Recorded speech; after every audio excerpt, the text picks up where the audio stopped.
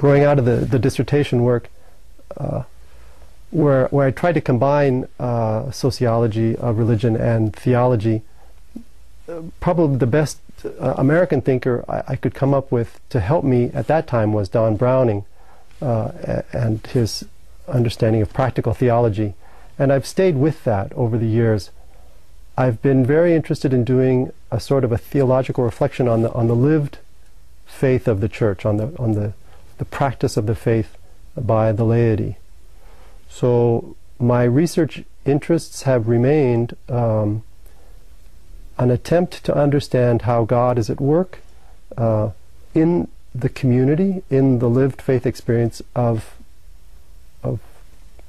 typical people.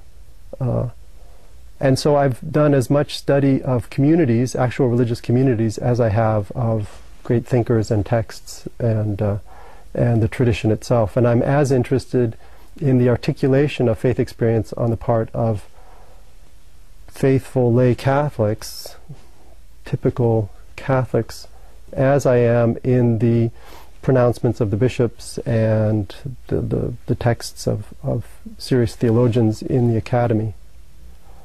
The current situation in the church with the crisis around sexual abuse, reported, unreported sexual abuse of priests over the last 20, 30 years has engendered a sort of a crisis, a large crisis of confidence on the part of the faithful.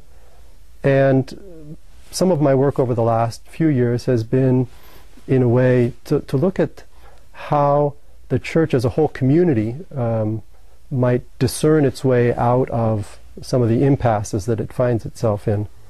How the church as a whole community might take a shared responsibility and not simply look to the hierarchy to discern and to decide how we as a community ought to deal with some of the greater crises and some of the greater challenges that face us.